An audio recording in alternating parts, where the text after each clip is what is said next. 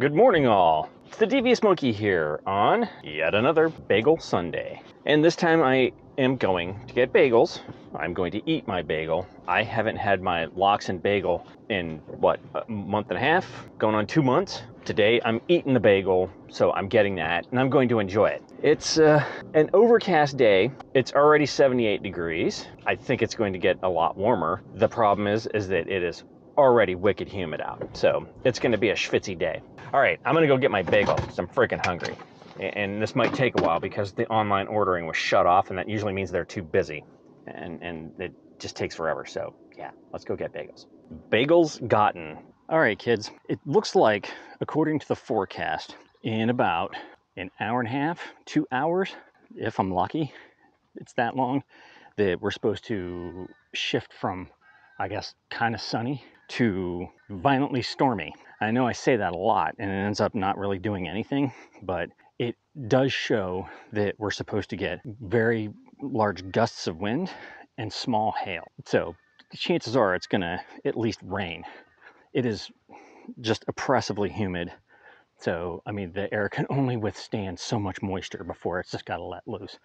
So I thought that I would come to Pleasure House Point now, rather than, you know, try to wait it out or go after, because just a lot of shit to do all the time.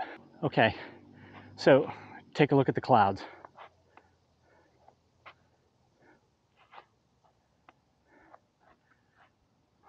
Pretty big change, huh? No more sun. And at one point I heard thunder. So that means it's time for the monkey to get out of the woods. Not too much out today. Again, oppressively hot and humid. But the breeze has started to pick up now, which is kind of what's going to happen before it rains. So, you know, not a complete loss. I at least came out. I mean, I could do the full loop. I could finish going all the way out, but I've decided to come this way just to see if I can see the ibis and the night heron that are always over here. Or not always, but most of the time.